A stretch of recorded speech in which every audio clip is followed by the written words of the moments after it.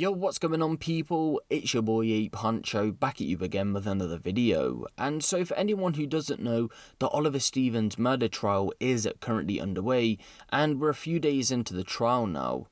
Over these past few days, more coverage has been released which shows more evidence that the prosecution is putting forward to the jury, and in that last video we did see the prosecution had laid out a small timeline of events of what allegedly happened, and we also seen that 2 of the 3 people on trial, so that would be one of the boys and the girl, had pled guilty to manslaughter charges. Now I did see some people getting a bit confused by this, and what this basically means is yes, they did go on to admit manslaughter charges, but the prosecution doesn't accept that and still wants to go ahead and pursue murder charges, so they're not off the murder charge for anyone wondering. But if they do go on to beat this case, then of course they did admit to that manslaughter charge, so they'll end up getting sentenced for that.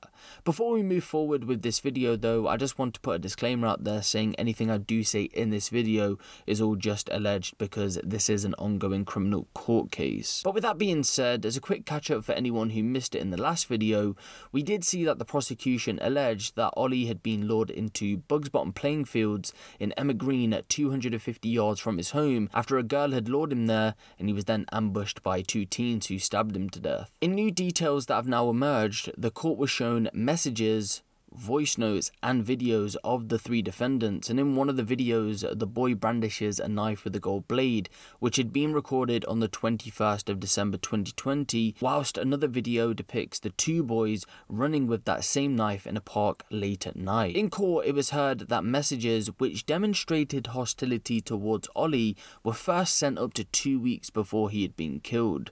This came after one of the 2 boys had accused him of snaking him, which caused him to develop a grievance against Ollie. It was then the 2 boys and the girl started to set up a meeting with Ollie in the first few days of 2021, and by the 2nd of January 2021 they were all engaged in exchange hostile messages where they started to talk about setting him up and attacking him. Later on that same day, one of the boys on trial sent a voice note to Ollie saying that he would quote get banged if he saw him and that he was going to slap him up.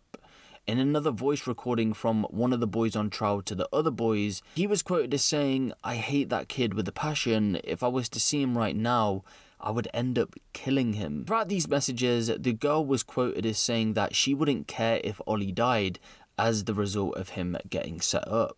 The following day, on the 3rd of January 2021, more hostile messages were sent between Ollie and one of the boys, and later on that same day, the girl was persistently trying to get Ollie away from his home address, with eventually a meeting between the pair being set up at Bugs Bottom Field. Of course, the 3rd of January is the day the meeting went down and Oliver died. As she was sending these messages to Ollie, she'd also been sending messages to 2 other boys in order for them to ambush him. In a voice note she sent to one of the boys before the meeting, she went on to say, quote, "I'm kind of scared.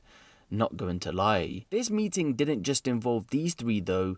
Believe it or not, others had been involved in the planning of the meeting, but they never went on to be charged. One of the boys who wasn't charged but was a part of this group said to one of the boys on trial that he felt like they were a part of a murder team. Talking of the moments leading up to the ambush, the prosecution said both boys on trial had approached the scene as part of a bigger group with the girl and 3 other males.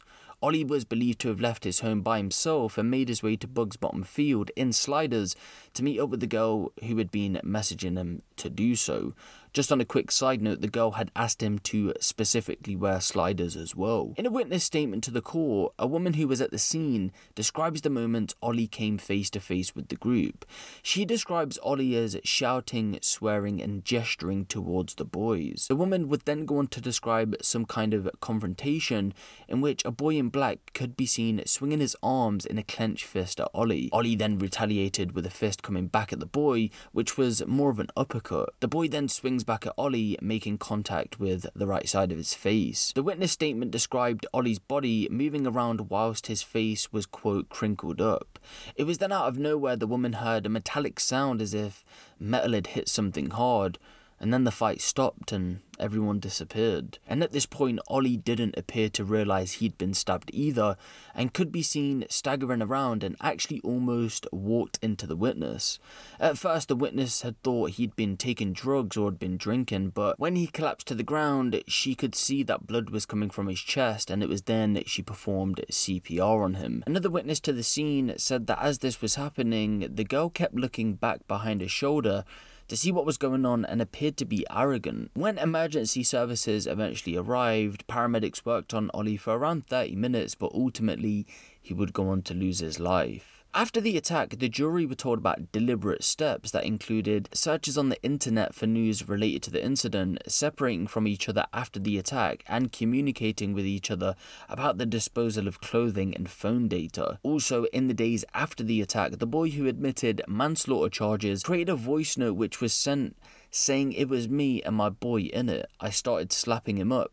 And then my boy backed out and fucking shanked him." In a later voice note, the same boy wasn't sure whether Ollie had been murdered before indicating that he was trying to avoid the police when he had seen them that day.